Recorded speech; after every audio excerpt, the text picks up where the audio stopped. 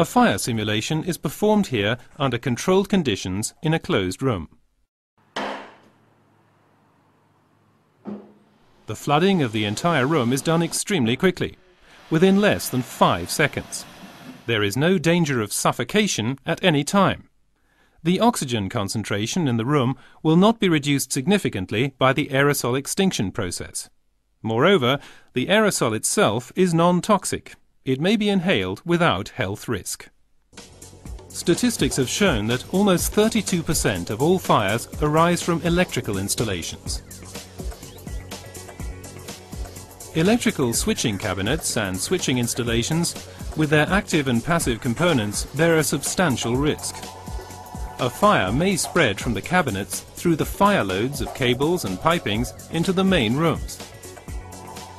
In the event of a fire, Dynameco fire extinguishing generators will flood the interior of a cabinet or control center, as the fire mostly emerges from the interior.